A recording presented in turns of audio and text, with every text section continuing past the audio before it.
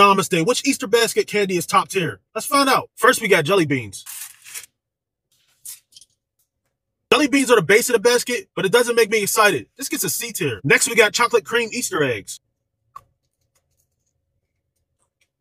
I'll tell you what, this is one of those candies that's going out the basket first. It's chocolatey, it got a nice creamy center, and everybody goes crazy for it. This gets an A tier. Next, we got Easter egg minis. These are like decorations for the basket. They taste like M&Ms. They're always left over 3 days after Easter, and nobody cares about them. These get a C-. Next to last, we got Peeps.